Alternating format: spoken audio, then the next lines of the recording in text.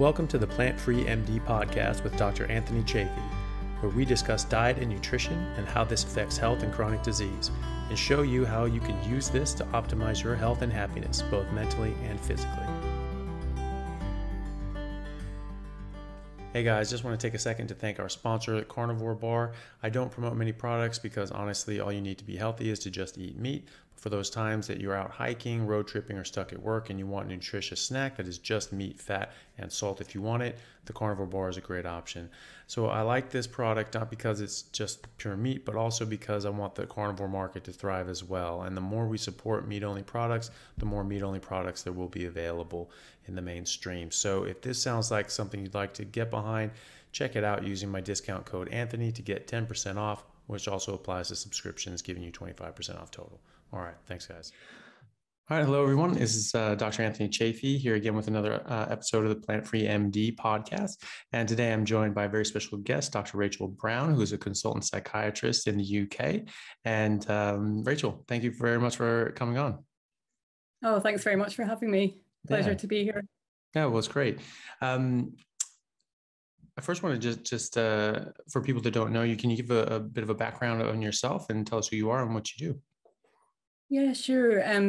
So yeah, I'm a consultant psychiatrist at the NHS in the UK. So I work in Scotland, and I've been a consultant since 2011, I think, thinking back. I graduated from the University of Edinburgh and then kind of went straight into psychiatry training in 2004. So I've been working in that field ever since then. At the current time, I'm a crisis team specialist. So I've got one other consultant colleague, and we aim to keep people out of hospital. That's the whole kind of raison d'etre for the crisis service. So we see all sorts of people, a lot of people acutely psychotic, suicidal, but, all sorts of different diagnoses and different walks of life. So that's my main day job. But I've obviously had an interest in nutrition and lifestyle for many years as well. And I studied some functional medicine going back 2 years ago now. So yeah, a huge interest is just root cause for underlying medical conditions, be what they may. Yeah, absolutely. And I mean, I think that sort of behooves us as doctors and anyone in the medical profession to actually try to understand what's causing this, as opposed to just putting Band-Aids on things, because that's really not helping anyone. That's just, find damage control, get the situation under control.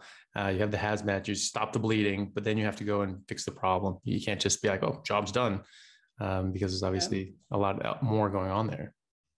Yeah. And I have to say, as time has gone on, that's what's really frustrated me about my specialty and the way that we practice in mainstream psychiatry, because throughout all of my training, I don't think I really thought about underlying causes all that much. Obviously, you have to study for exams, and there's certain theories you have to learn to pass exams and jump through the hoops. But a big frustration of mine is just resorting to medication and overprescribing, and yeah, the list kind of goes on. Yeah, definitely. And so how did you come across that approach? You said you studied some functional medicine, but what obviously you had an interest in root causes, but what made you decide to search for it in that direction? I don't know. I don't know really. I've just always had an interest in holistic health. And so from a personal point of view, I wouldn't be somebody who would go straight to pharmaceuticals if it was my health or my family's health. So I've always had an interest in more alternative type treatments. I've had acupuncture over the year, the Chinese acupuncture, that is, and I've got dogs actually who go to a holistic vet and are on different herbal medicines, and there's all of that just has always fascinated me for a long time, and I think I've probably grown increasingly skeptical and a bit suspicious of the pharmaceutical industry over the course of my career so far. So that's another element to it, another aspect. Yeah. And how did you come across like a carnivore way of eating? Yeah, so I've been a big follower of Mark Sisson for as long as I can remember, so years and years and years. And so obviously like subscribe to Mark's Daily Apple and kind of I've read all of his books, and I've read all sorts of different books within this field over the years. And I've been kind of primal, I would say, because I was still including dairy for a long time, probably about 12 years at least. I had a brief stint of being vegan, which was the biggest mistake of my life. About 12 years ago now. But prior to that, I'd been low carb and then kind of went off down a different path and ended up coming back. And probably for about the past 6 years, I went keto. So I wasn't properly very low carb for most of that. But about 6 years went keto. And then I actually hadn't heard of the carnivore diet until Ketogenic Girl, or Vanessa Spina. She was doing a kind of personal experiment and went carnivore. And I think it was some of her social media posts. And when I saw her mention it, I thought, okay, I really respect Vanessa's knowledge within the keto field. And I liked some of her meal plans and some of the other stuff that she's done. And at first I thought, this sounds absolutely crazy. What on earth? And then I just started to go down that rabbit hole. So I think it was Michaela Peterson. I watched her telling her story at Carnivore Con. And then I watched Sean Baker speak at Carnivore Con as well, just 2 videos on YouTube. And at that point, that was it. That was me sold. So that's what made me try. And I actually just ended up trying it out of interest and curiosity, because I didn't think that I had any major health problems at the time. I wasn't really that aware, because obviously I'd been low carb for quite some time, and keto, being keto, I wasn't really aware that I had any health issues. But then going carnivore, it's still a learning curve and a learning process. But there's definitely, like, retrospectively looking back, I've had quite significant improvements in many things that I wasn't even really aware was an issue. So I like what you said in some other podcasts, just about people end up just living with niggly sort of physical or other health issues and not really realizing it, kind of zone it out, and it just blurs into the background. But actually, my own experience was going carnivore was very enlightening. Yeah, I experienced the same thing as well. I thought I felt pretty good overall.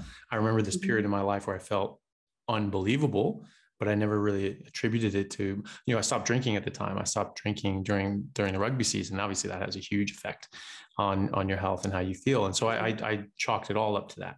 And, but it wasn't just that. And even subsequently, when I wasn't drinking, but I wasn't strict carnivore, I wasn't feeling as good as I was. I really wasn't. I mean, I was still good. I just didn't feel as unbelievably amazing as I normally did. And I couldn't figure out what it was. I was like, why am I not working out as hard? Am I not pushing myself? I was 25 then. I was like, am I just over the hill? Am I dying now? And my body's just shutting down. And I couldn't figure it out. But then when I went back to carnivore, all these problems I didn't even know I had went away. And I remember thinking back at my life and just realizing that I felt like garbage my entire life. And it really bothered me. It made me quite upset about that, that I haven't been doing this the whole time. Yeah, it's really bizarre, isn't it? Because I think when you think back to years before, it's really hard to get your head around the fact that you were living like that, but actually you felt it was absolutely fine and everything felt normal, I suppose because you didn't know anything better.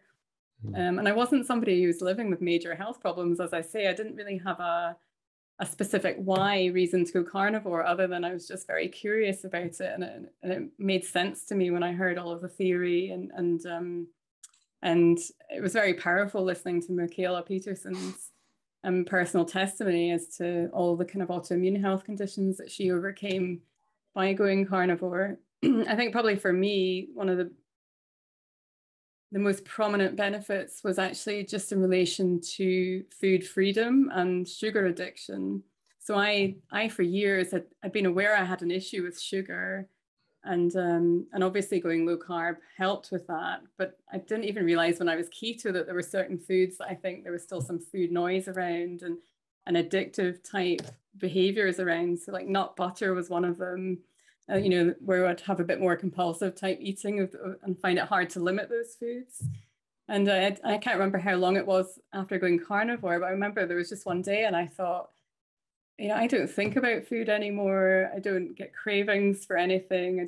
I don't feel like there's any compulsion around food. I can go about my life and just, there's just it's really easy. It's just very natural. And that was something that I hadn't fully experienced before, even when keto.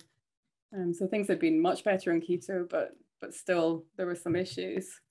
Yeah. So Yeah. yeah, and I like what Dr. Lisa Wiederman says. So her kind of experience aligns very much with mine over the years in terms of the benefits she's had in carnivore in relation to kind of food addiction and sugar addiction and those issues. Yeah. And then the other thing for me was just my immune health. So that vastly improved. So I used to be somebody who suffered from kind of just minor colds and so on quite frequently over the years. And until I was ill just about 4 weeks ago, I'd been 3 years carnivore and just absolutely nothing. And I thought, wow, this is just amazing. Like what's going on? And more people need to know about this. Yeah. Yeah. I haven't been sick in years. I used to get sick. I used to get colds all the time. And that's why I was, I always lived I grew up in Southern California, but then we moved up to Seattle and I've basically been cold ever since. And then I was like living in England and Ireland and it was just freezing the whole time. And if I at that time, if I got cold, if I got a chill, I would get sick. And if I wasn't very careful, I would get pneumonia because I had asthma that was, I had to treat with, inhaled corticosteroids and long-acting beta agonists. And so it was always a problem for me. And so that's another reason I really, really avoided the cold. I have not been sick really once. I got COVID. I was down for probably about a day and a half. I felt pretty miserable. And after that, came out of it and I was just tired but it was over. I didn't actually feel sick like I normally did. And is that sort of what you've noticed, or have you just had not sick really at all? Yeah, so apart from just recently, and I've got some other theories as to why I might have been sick recently, but the past 3 years I've kind of, similar. So I maybe had 2 or 3 occasions where I thought, oh no, am I coming down with something? And then 12 hours later, like all the symptoms had gone and they'd been fairly minor and it didn't turn into anything else as it would have done previously. And I also worked face-to-face with people throughout the kind of last couple of years. Didn't take any specific pharmaceuticals for that. And was absolutely fine. And just out of interest, I ended up getting an antibody blood test for myself just to see, because I thought it would be nice to know if I've come across COVID in the last couple of years and just not known. And so I did have antibodies, and so I must have come across it at some point. But I wasn't aware of being ill throughout that whole time. Yeah. So, well, that's good. Experience. Yeah, I remember for the first time I experienced that, where I was just feeling really tired and run down, and I was thinking, what's happening? I just need to eat more meat. Like, what's going on? Like, meat secure. What's going to happen? I'm doing something wrong. And but then I realized that I wasn't really doing anything wrong, but everyone around me was sick. Everyone was down with the flu. I was back in Seattle, and my sister was sick. Her kids were sick. Her husband was sick. My other sister was sick. And just several people in my family that had been around the whole time were sick. My parents had just gone carnivore a couple months earlier, and I had been carnivore for a while at that point. And we were all feeling pretty just run down and tired, but not sick. And then I realized, I was like, is this what being sick feels like on carnivore? And then like the next day or two, it was completely fine. Everyone else was sick for a while. And so, it's absolutely fantastic. Like how you recover on it. It's amazing. Yeah. And speaking about like food addictions and things like that, as a psychiatrist, would you have experience with food addiction and disordered eating and people going through that? Yeah, so there are specialist services where I work for, like specific eating disorder services. So I'm not somebody who's particularly specialized in that, but I obviously come across people who are in crises for other reasons who happen to have an eating disorder as well. I can't speak too much about the state of treatment at the moment in terms of major eating disorders such as anorexia and bulimia and binge eating disorder and so on. But I definitely see people with comorbidities that way. So probably a lot of people with depression, anxiety, those kind of issues, sometimes other issues such as bipolar disorder. Yeah, it's really difficult just personally, because the vast majority of people I see have just highly processed food, junk food diets. And, you know, sometimes we go out and do home visits and see people at home instead of them coming into hospital. And, you know, I've been out on visits in people's homes where they're in acute crisis, they're suicidal, they're highly distressed. And then you go out into their house and there's just bags of sweets lying around and packets of crisps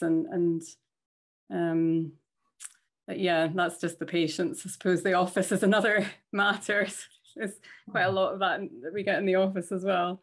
Yeah, true. I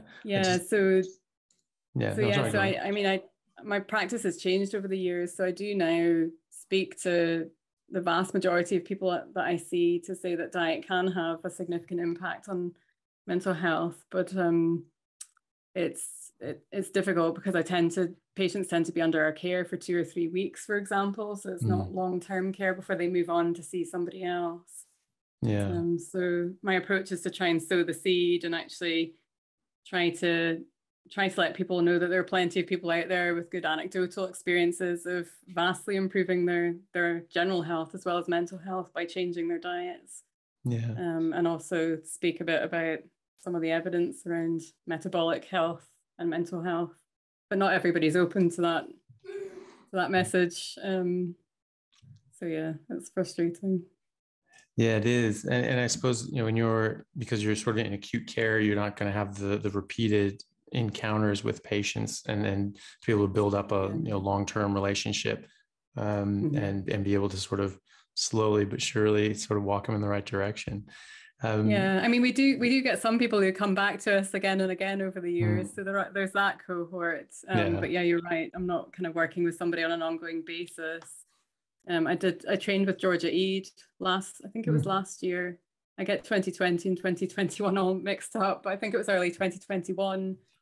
And I do remember her saying to me that I was in quite a difficult position, just in terms of working with people in the acute crisis. And that's not always the best time for somebody to do a complete overhaul of their diet, but also just being able to have an ongoing relationship with people to support them in changing diet. But my hope is, because I work with people fairly short term, we do get a large volume of people coming through our service. So at least sowing a seed, hopefully, people might come back to it, or, you know, like plant a seed, and then somebody might actually decide to look into that further at a later stage. Yeah. So how are you incorporating this into your practice now? Is it just sort of those chance encounters with people, and you sort of see that there's something that they might be able to improve upon that could help them, and then you try to, like, how would you sort of approach that and counsel someone? Yeah, so I mean, I tend to always ask about what somebody's diet is like at the moment. So actually, in a traditional psychiatric training sense, we don't tend to ask that. So we tend to just ask, how's your appetite? Is it any better, any worse than usual? Have you lost weight, or is your weight changed? And that would be the limit of the inquiry. So now I do try to inquire a bit further, and sometimes you can get an in. So I had somebody just very recently with bipolar disorder tell me that he doesn't follow any specific diet, but he limits carbs after 6 p.m. So I thought, oh, okay, hang on. Yeah. Maybe there's something to work with here. But I have leaflets from Georgia Eid from that training. So patient leaflets that I hand out to people, I just give a brief explanation as to why metabolic health is really important for mental health. And I'm also involved in a local trial. So there's a multi-center trial going on at the moment, looking at ketogenic diets and bipolar disorder. So that's quite nice to be able to say to people, you know, I'm part of some legitimate research at the moment that's ongoing. And I think there's just, you know, there should be some good results from these studies that are happening.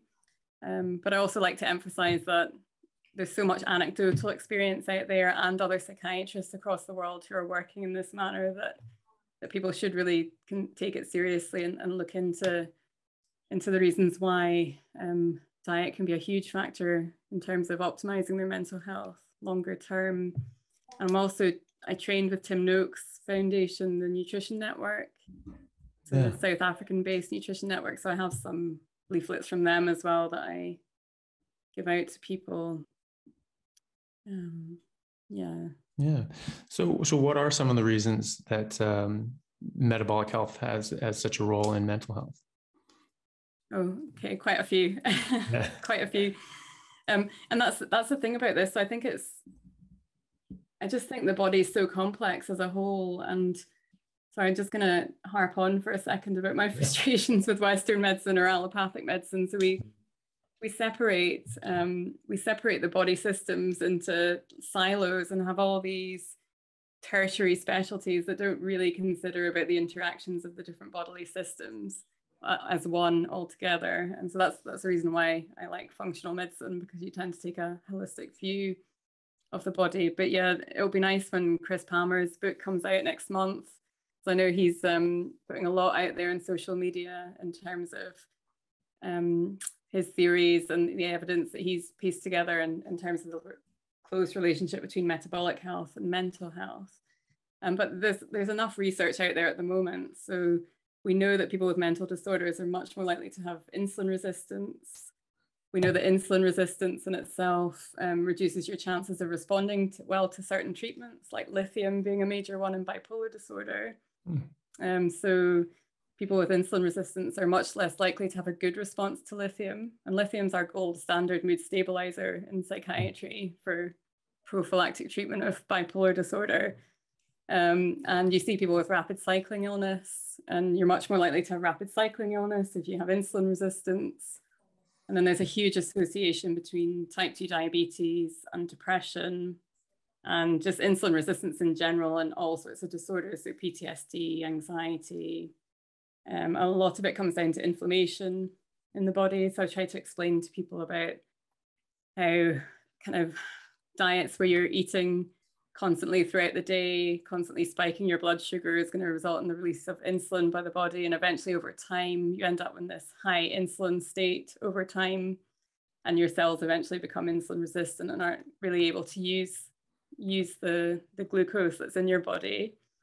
And I suppose Alzheimer's is one of the kind of most research examples of that, where they've demonstrated that there is clear insulin resistance at the blood-brain barrier, and your proportion of glucose in the brain is always a constant proportion of what's in your blood. And you end up essentially, when you have insulin resistance, with a brain that's swimming in glucose but unable to access the energy. And when you change over to a ketogenic diet, you change the fuel that your body is able to use. So, and keto, and so many benefits of keto. So anti-inflammatory, you improve the number of mitochondria in your body, and so the mitochondria are the powerhouses of energy production. So you can increase the accessible energy to your brain. The list goes on and on and on. So you get neurotransmitter imbalances as well when you're in an inflammatory state. So kind of tipping more towards glutamate excitotoxicity and kind of adrenaline fueled anxiety states. But also keto, being in a state of ketosis, has the opposite effect and calms down the inflammation and helps to regulate your neurotransmitter balances. Great. Not that I think that I know like neurotransmitter theory is what's been the predominant theory for decades now in psychiatry, and I think that's only one tiny part of the whole puzzle. Yeah. Well, that's the thing, I mean, obviously, most things are going to be, genetic predisposition and environmental trigger, and that's something that I think that we forget a lot. We put so much on the genetics, we forget about penetrance, and when I studied genetics 22 years ago, that was a major part of that.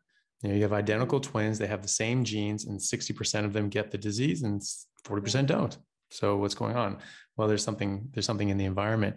I always, actually, funny enough, I used to say that, when I was painting this example to people, that there's some things that are purely environmental, like getting your arm cut off. There's nothing in your genes that are going to predispose you to getting your arm chopped off at some stage in your life, unless you're just like you have a gene to be like a jerk or something like that. And then there's something that is like, purely genetic, and I would use the Huntington's as that, and because that's what I thought, that's what I was taught. This is just purely genetic. You get this, you have this gene, you will get this disease. And then I was like, everything else is in the middle. And then I was just at lecture series, a medical conference, Low Carb Down Under, where I was speaking at last weekend. And there was someone presenting on this. They actually had a case study of a guy with Huntington's, had Huntington's, went like keto, did not have Huntington's, like reverse. Oh, amazing. Like nuts. Like it blew my absolutely. mind. Yeah. So I was like, Jesus, even that. And that was something that Dr. Kiltz actually mentioned Huntington's. He's like, I don't think so. I don't think that's purely genetic. Like, I think it's all to do with diet, and at least preliminarily on that case, he was right on that, which I thought was pretty amazing. Oh, this is the stuff that really excites me when I hear cases like that. That is amazing. I mean, I think I see it in kind of like most days at work. I think we get into a very biased way of thinking about things. So, a patient will come along and, they have a problem with alcohol, or they're possibly presenting for the first time with bipolar disorder. And then as soon as somebody hears that there's someone else in the family that also has that illness, it's an automatic, this is why, it's because of their genes. And there isn't really any thought paid to other reasons why somebody might be presenting now, or what other contributing factors might there be. So yeah, I think I mentioned that in my book, actually, about just to try and give people hope that for many years I've worked and consulted with patients, and always felt like genetics were a major determinant in people's success and people's chances of illness. But actually, epigenetics is so important, and the interaction between your genes and the environment. And like food is just a huge aspect of that. It's not obviously the only thing, but it's an absolutely major componment. Yeah, well, it's something you're putting into. Yeah, you're putting it in every day, and day in and day out for years and years. Yeah, absolutely. Yeah. Yeah. And then, what people forget too is that, yes, genetics run in families, but so do habits and traits, so yeah, you have people's eating habits, and, a child isn't going to feed themselves. They're not going to go through, go shopping on their own.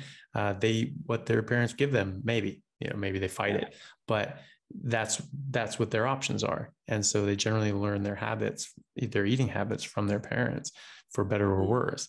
And then that, continues on and passes on. So, yeah.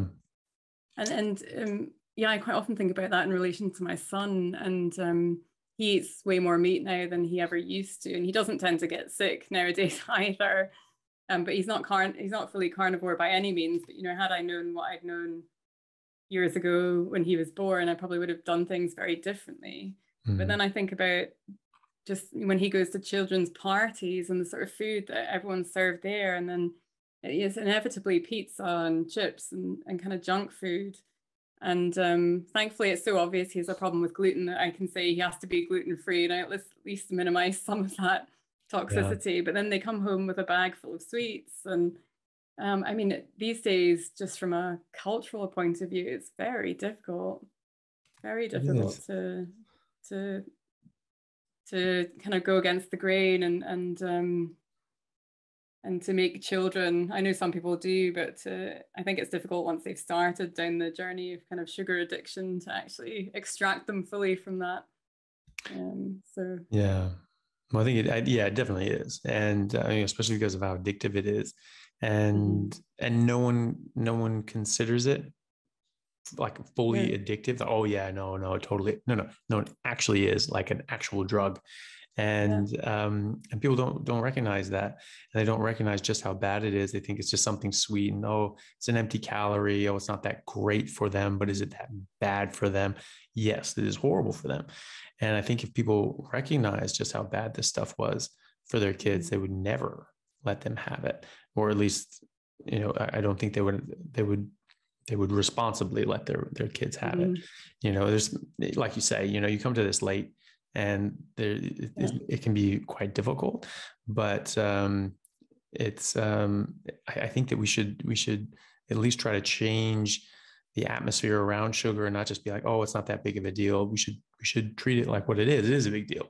And you know, and yeah, I guess the main thing is just trying to raise your kids in a way that they'll say no on their own, just like with, you know, drugs, alcohol, and cigarettes as well.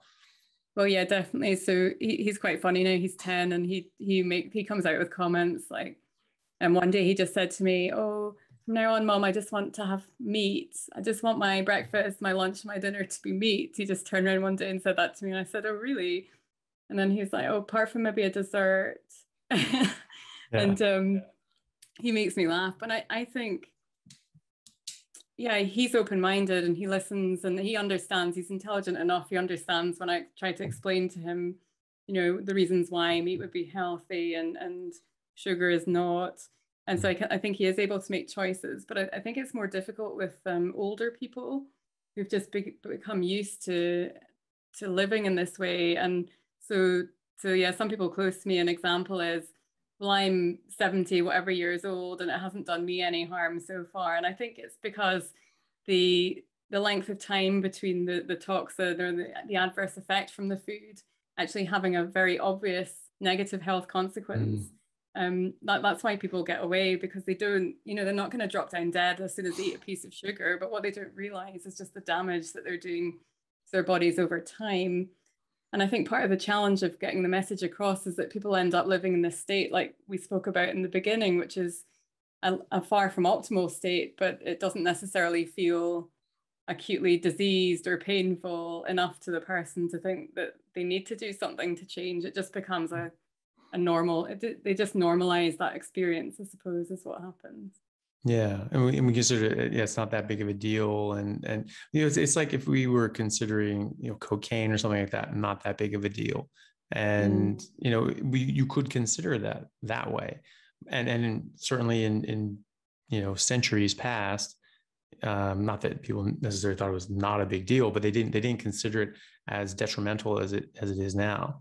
And then, you know, you have maybe people that were just like, no, this is actually really, really bad, you know, and then so, and you have to sort of look at that in that way, but you are going against the tide, and it can be very difficult for people, especially when you're in the middle of that situation, you're not really sure of yourself and everyone's having it, and you sort of feel a social pressure to have the sugar, and people look at you weird because they don't think it's that big of a deal, but they do it for other drugs as well, like alcohol and things like that. Yeah. And you're out drinking, they're, oh, why don't you have a drink? Oh, why don't you have a drink with us? Oh, it's much more fun when and they give you these guilt trips. They're like these Dare commercials when I was a kid, doing these exact things, like, oh, would you eat chicken and all that sort of stuff. Oh, really? And it's like, it was the same thing. We do this with food as well. Yeah, I mean, and alcohol is a huge one. So like it's more taboo not to drink anything or to say that you're not drinking anything than to actually have something. Yeah. And there's so much societal pressure, particularly in Scotland. I know you spent some time in England and the whole rugby scene, and you know what that's all about. But I think, dare I say, it's probably even worse up here in Scotland. Yeah. Well, when I first went to Scotland, drinkers. Yeah, I definitely drank a lot when I was in Scotland. When I was like 22. Yeah. Yes. You know. Yeah. But yeah, you're right. People do the same exact thing with food, and you know, one piece couldn't hurt, or oh, live a little. You know, those sorts of comments. And actually, I've had such a sweet tooth my whole life, and I could take or leave, you know, starchy carbs, so like potatoes and pasta and all that kind of stuff. That wasn't the stuff that bothered me. But actually, the longer I've been away from it all, I don't have any desire to have that stuff. I don't miss it. I don't crave it. And it's such a different way to exist and to be around all that stuff. And I can have all that stuff around me, and it's just not an issue. Just not an issue at all. And I spent years thinking I was an emotional eater or had some sort of emotional type eating problem. But actually it was just, all pure sugar addiction. Plain and simple. Yeah, I always love that term, you know, oh, live a little. I think it's more apt than people realize. It's just like, it will make you live a little. Like, I'd rather live a Yes. lot, you know? So Yes. I'll not eat that, and I'll live 5 decades longer than you. Thank you very much. I'll appreciate, Yeah. Yeah. I'll Yeah. enjoy those 5 decades more than that, Yeah. you know, piece Yeah. of I think there was flan or something. I think there was a shop where we were, I can't remember if it was when we were away recently or if it was locally, but there was a shop we were driving past, and it's called Heavenly Desserts. And just my first thought was, well, you know, they're going to get you to heaven faster. That's all I think now about those Yeah. things. That's not what most people will be thinking looking at that. No, yeah, it is funny. Um, You look at things more, and you start seeing like, well, that's poison. I'd never eat that. And it's like, especially mm, going around the hospital. My God, oh, it's so frustrating every day. mm, It's just carbs and sugar, carbs and sugar. It's like, this is a hospital, yeah, and you're feeding people sugary nonsense. And yeah, it's one thing to not consider carbohydrates damaging, but to give people shovel in sugar, and I mean shovel mm, in. mm, Um, they sent out this list of all the different foods and the categories, like green category, yellow category, red. Like green, you oh, have as much as you want, whenever you want. It's only good at all times. pretty Yellow much just is flip it round. Yeah. 100%. Mm, The one of the top foods that was like had a 100 rating was watermelon, of all things, mhm, right? So that was like, right. eat as much watermelon as you want. It's just a superfood now. And and Kellogg's Frosted Flakes. That was in the No. green. Eat as much as you want, whenever you want. Oh, Not even the corn flakes, but the Frosted Flakes. oh. That takes me back to being a teenager because I think that's what I had for breakfast every morning. Well, that's But yeah, that's horrendous. And you can just see the influence of money there, can't you, in big corporations and the influence that they've had in developing those guidelines, which, yeah, they're all a bunch of nonsense, essentially. yeah. Um, Yeah, and a lot of people go by the guidelines. I was talking to someone the other day at the conference, and they were saying they got into an argument with, or a bit of a disagreement with their head of department about something, and they were saying, well, you can't treat people like that or whatever, like something low carb, and I said, but this is evidence based. This is evidence based. Just look at the studies, look at this, look at that. It's all there. This is very, very substantial evidence, and that's what's driving my practice. And the person was just being, refusing to even look at it. I said, well, why don't you just look at the studies? Why don't you just look at the evidence and see what you think? And this was like a head of a department at a major hospital, and they said, I don't care what the evidence says. I only care what the guidelines say. oh, Yeah, oh, yeah, yeah, yeah, yeah, just talk about the complete opposite of being open-minded and critical thinking. Just, yeah, awful. yeah. Awful. But I mean, that goes on just all the time in every single way, really, doesn't it? It's yeah, it's a huge frustration. Yeah, I just have to hope that, something really nice recently. I had a consultation with a patient, and like somebody with bipolar disorder who's had pretty severe episodes of illness, and was diagnosed like many years ago. So he's been living with the illness for 20 plus years at this point in time. And he came to our service on 5 or 6 different psychotropic medications, including lithium, and was saying to me that he's been depressed throughout this whole year. So was in hospital last year and just has never recovered to an extent, but never fully recovered. And I just took one look at his list of medications and thought, okay, fine. So from a traditional psychiatric point of view, there are 2 different medicines that we could increase at this point, to even worsen overall your whole cocktail of medications that you have already, including some of the worst ones in terms of giving people insulin resistance, never mind anything else. Mm. And I thought, oh, at the end, I need to mention the ketogenic diet to this person because I don't think they've heard of it at all. They don't know anything at all. And they said to me they tried other lifestyle interventions, like exercise and all sorts of different things. And I thought, this is somebody who's actually interested in trying to get to the root cause of their illness and try to make their life better. And anyway, we sat for a while and spoke about everything, and I left all the information with him. it was just really nice because he seemed really appreciative and said, "Oh, thanks very much for mentioning this. I'm gonna look into it." And he's somebody I don't doubt that he will look into things, because he seems like a very well educated sort of person, and somebody actually interested in looking after their health and trying to improve their situation. So it's kind of moments like that that really excite me, in amongst the I suppose monotony at this point of still being in mainstream sort of practice, with all the prescribing that goes on within that. Yeah.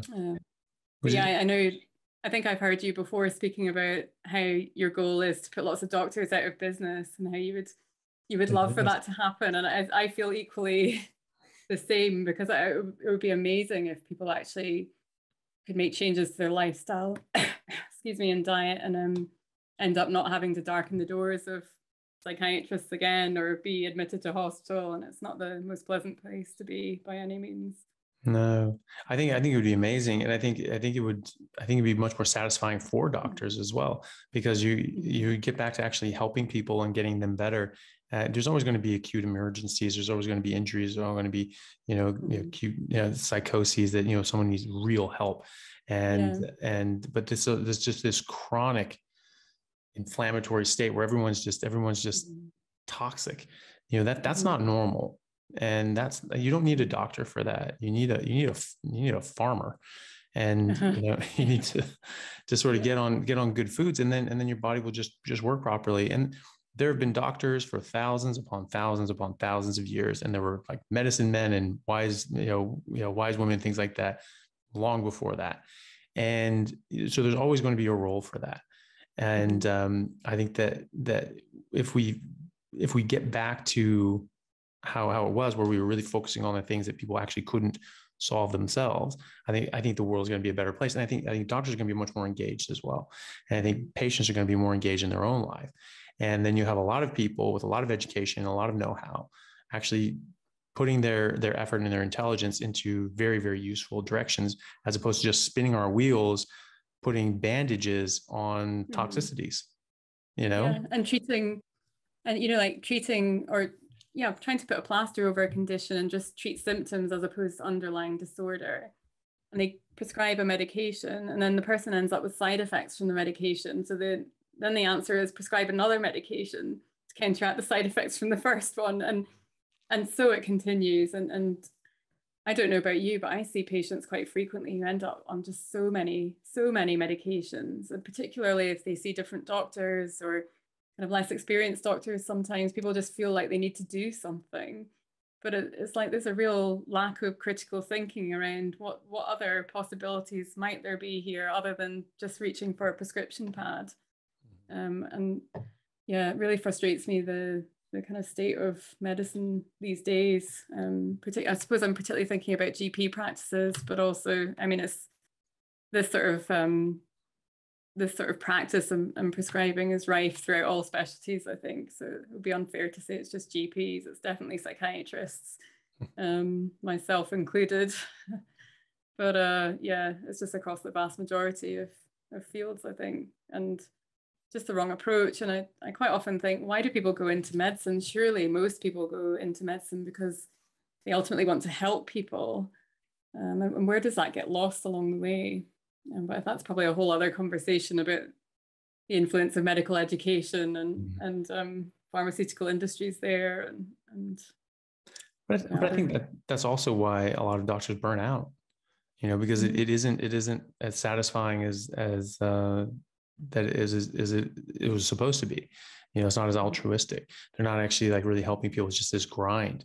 And you just have these people that just have all these same problems, all these things, and the system's overloaded and you really can't help them. And they have to wait years to see you. They have to wait years to get any sort of practical solutions.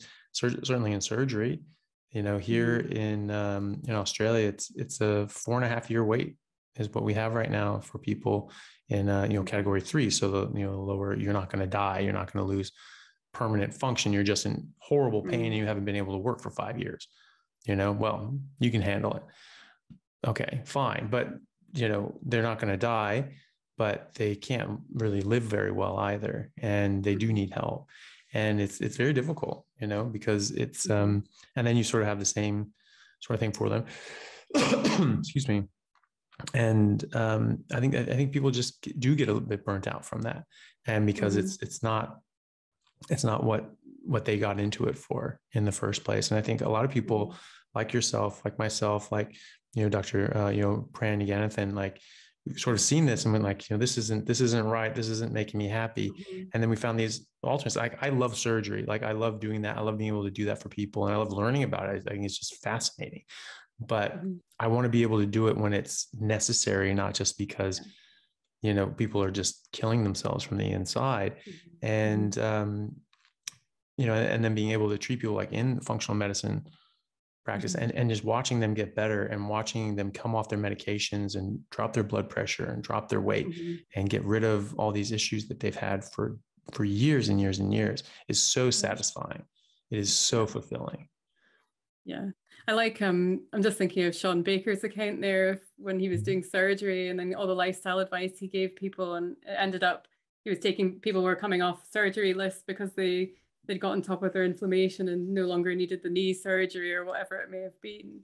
And then of course he ended up getting into trouble with the hospital not being very happy because they're not going to make the money that they wanted to make. So I mean that's such a warped, backward system when you really take a step back and think about it. Yeah. And Gary Fettke, similar situation here in Australia, Australian orthopedic surgeon. And he was doing the same thing. He was actually trying to be a real doctor and actually really help people, as opposed to just, mint cash and by, chopping people up unnecessarily. And so he's saying, hey, you change your diet and you may not need surgery, and you can get better and you can lose weight and you won't have these problems. And it was working, and people were getting better and they were very appreciative. And then, a dietitian at his hospital caught wind of it and was like, oh, well, he's a doctor. He can't give diet advice. He's not a dietitian. Well, we're doctors, and the entire purpose of being a doctor is to help people get better and to help people optimize their health. And before there was ever the first dietitian, there were doctors who dealt with what people were eating. I mean, this goes back, I think it's attributed to Hippocrates, but I don't know if he ever actually said it, but, let food be thy medicine and medicine thy food, right? This is basic tenets. And there was even older than that. There was an ancient Egyptian proverb that said, 1/4 of what you eat is for you. The other 3/4 is for your doctor. Yeah. The 1/4 of your food feeds you, and 3/4 of your food feeds you, of what you eat feeds your doctor. Basically, it's like, because you're going to stay sick and you're going to keep seeing the doctor and you're going to be paying his bills. But you don't have to, and so I think that's a major thing. And Dr. Fettke, like he got a very hard time. He was in court for years, being challenged on this because they said, you can't be going around giving people, advice on their health. What do you think you are? And of course he won, but it cost him a lot of money and a lot of heartache and just years off his life. And was that from his medical regulator, whatever I don't know what it's called in Australia, but APRA. Yeah. So it was the medical governing body. They took exception to this. They took this nutritionist complaint very seriously, and they thought that this was something that was not in his wheelhouse and wasn't something that he should be commenting on. And so they took him to court, and he won, which was good, but it was very, very expensive, as most court battles are, and took years and years and years, which is very stressful and very, harmful to his mental health. And so that was quite difficult for him, but he won. Tim Noakes is somebody else. Tim Noakes is somebody else who's been through something similar. I don't have a lot of faith in these regulatory bodies at all, because I think a lot of it's very subjective. So they allocate a specialist, from their service just to oversee a complaint or whatever it may be. And then they just compare against kind of standard practices, or someone in my specialty, it's like someone's opinion. So someone can end up looking through a bunch of case notes and just giving a kind of diagnostic opinion on a patient who they've never actually met, and just draw conclusions from that. I'm just wary. I'm wary of all of those organizations and their ability to actually be objective and not influenced by other aspects of money or whatever their influences may be.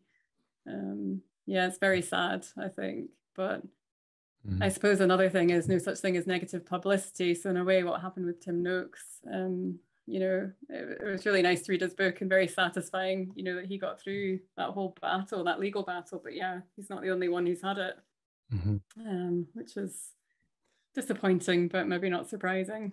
Yeah. And of course, you do need some sort of regulation in these things. You have to make sure things are safe. But I mean, these sorts of things can get a life of their own and get a bit out of control. And, in the guise in trying to do the right thing, but then you kind of sort of lose sight of what that is, and what you say and what you think turns into the right thing. Whereas it might not necessarily be the case. It may just be your opinion, and then their opinion becomes law with these regulatory bodies. And certainly that seems to be the case in Gary Fettke's case, because even after he won, he went to the Supreme Court, went all the way up to the top, and then he won. And even after that, they still tried to prosecute him again. Said, no, you can't do that. And he said, guys, we've been here, we've done this. Here's the ruling. And they said, no, we're telling you can't do this. And so we had to take him to court again and had to go through it all again. So it was a bit, it's a bit difficult to know where the balance is on that. But I think it's definitely, I think wherever someone agrees on where the line is, I think most people would agree we're past it in a lot of these cases. Yeah, definitely. Yeah. All right. Well, you mentioned your research. What is that research project, and what do you guys? How's that going? So it's going good. It's a pilot study at the moment.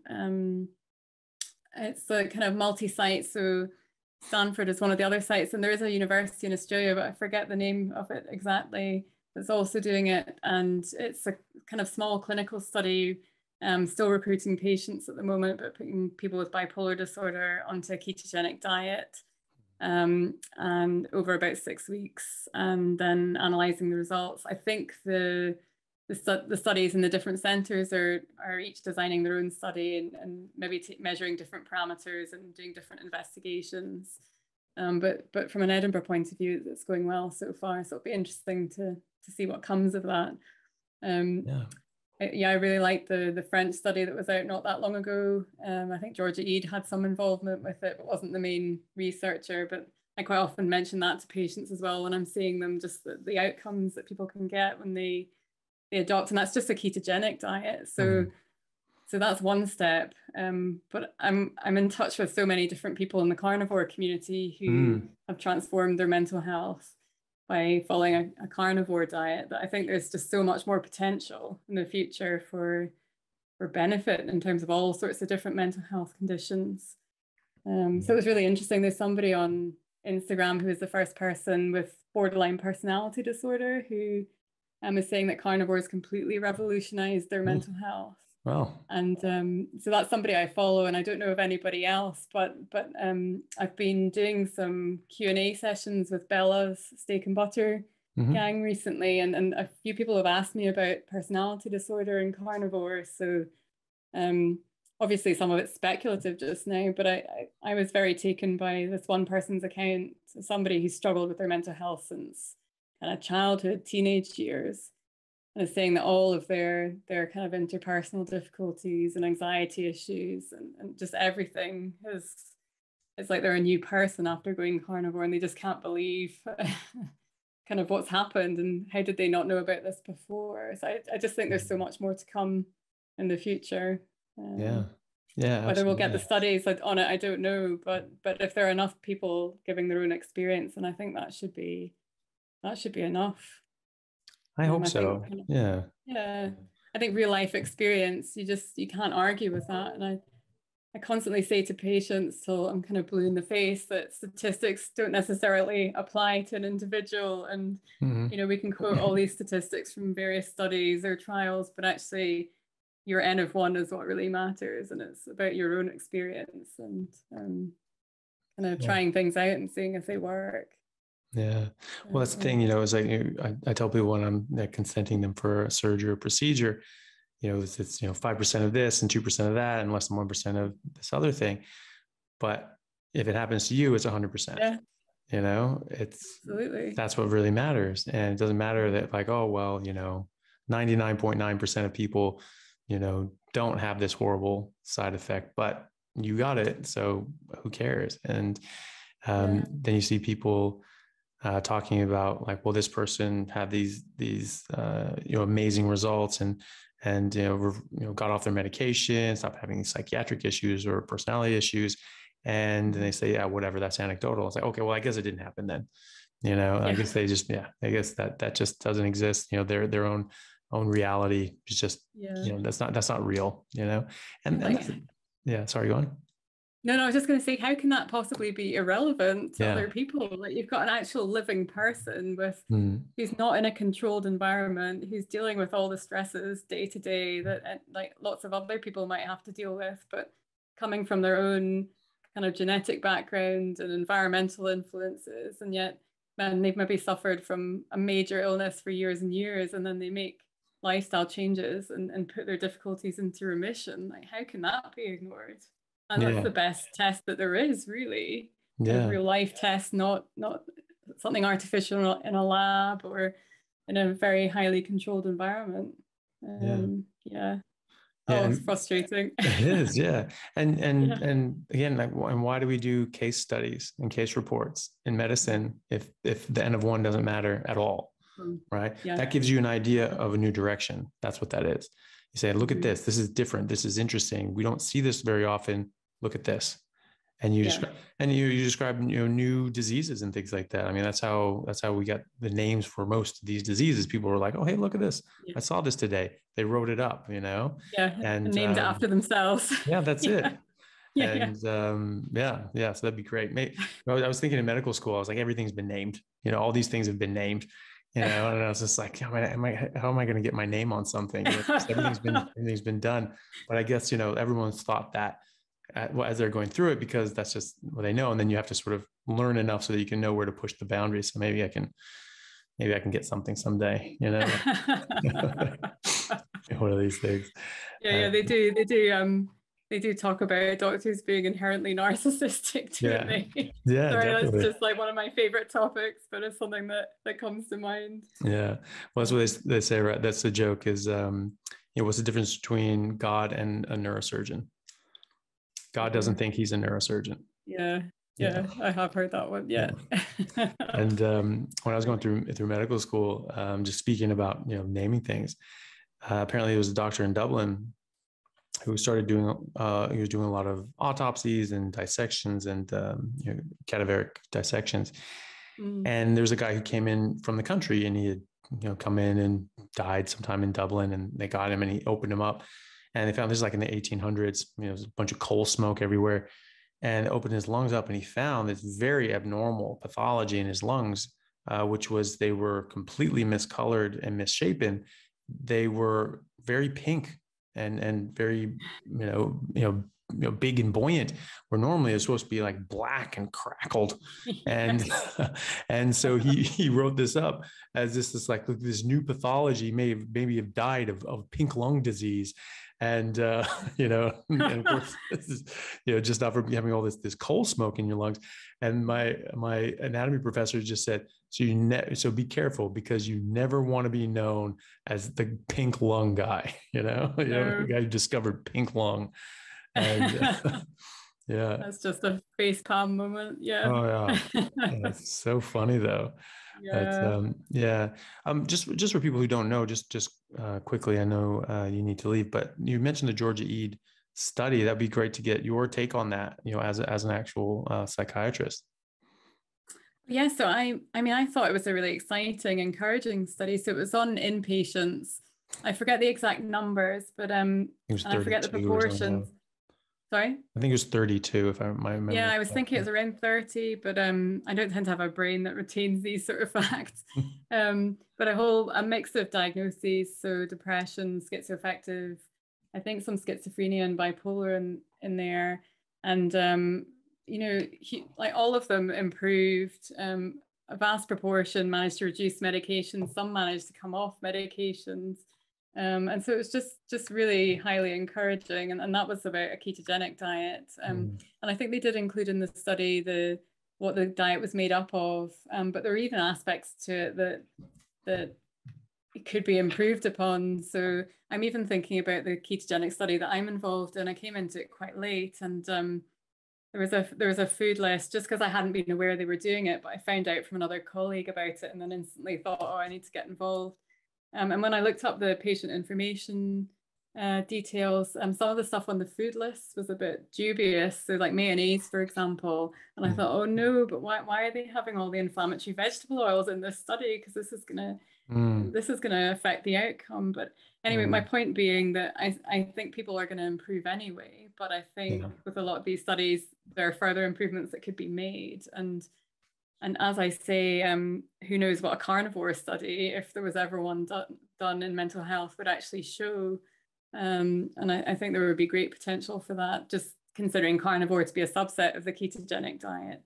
And I think food intolerances are huge issues for people. So I know that's kind of another topic we maybe don't have a lot of time to discuss today, but I do know from Georgia's training that she was very clear. She's worked with patients for years now using ketogenic diets.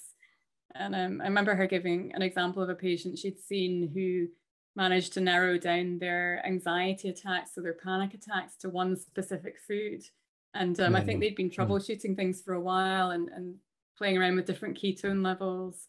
And it was actually keeping a food diary, and like where both of them managed to pinpoint it was one specific food. And when they excluded that food from her diet, the kind of panic attacks just never came back. Right. So yeah, I think there's so much that could be explored that isn't even being done now in terms of research. So yeah. Well, that's a great thing about the carnivore diet is it is a true elimination diet, and maybe someone will have a bigger reaction to one thing than the other, but this gets rid of everything. And so, getting rid of the carbs and the sugar are massive, but there are other things as well, and this gets rid of all of them. And then maybe you sample some things back, and they go wham, give you a big reaction. You go, okay, stay away from that one, but maybe you can incorporate other things in as well if you want to. I mean, I don't personally, but if you were of that mind, you could sample things back in and to try to avoid like the major reaction, and then go from there. But I have to thank you actually for the coffee thing. So so just some of the podcasts you put out there when you've discussed coffee. So I know that coffee puts up my triglycerides because I did some blood tests on myself, and so I knew quite a while back I need to just stop the coffee. And I used to have like 2 or 3 espressos every morning before this was pre-carnivore, but before I'd even go out to work, I was that person. And I remember giving up coffee during pregnancy. I never had any withdrawal symptoms. It was absolutely fine just to avoid it years ago. But anyway, I because of my triglycerides, I thought, okay, I really need to stop this. It's probably not doing me any good. And then I kind of slipped back into it every so often. And at some points, I'm not somebody who's suffered from anxiety before. But for me, after a caffeinated coffee, there were a few times I just thought, oh, I feel like I'm feeling anxious. So I suppose I just want to point that out, particularly for people with mental health problems, just the impact coffee can have. And then the other really odd thing that happened, it was my son's school sports day. This was in the last year, I forget exactly when. And there was a coffee cart at the day. And I've got such a positive association with coffee, just being like a special sort of thing. And my husband said, should we get a coffee? And I just thought, oh yeah, to heck with it, I'm just gonna have one. And it must have been like really poor quality coffee. And that evening I had like sudden onset awful pain in my left wrist that I've never had before in my life. Oh wow. Ever. And it was pretty bad. So it was still sore the next day, but less so, but just really unpleasant. And I'm not somebody who has joint pain at all ordinarily. And I thought it can only be the coffee because there was nothing else that was different then. And so I didn't have coffee for a while. And then I think I had another one and it was okay. And then the second time I had from a cafe that we've been to over the years, and I kind of trust what they they do and what they serve. So not from a dodgy coffee cart at a school sports day. And I had one coffee that day, that evening, same pain, same wrist. And I just thought, okay, that's it, absolutely confirmed for me now. Yeah. It's gone. Yeah.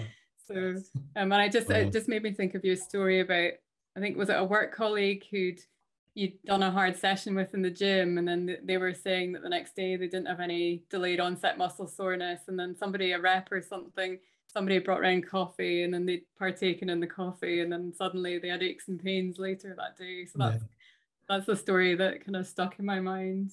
Yeah.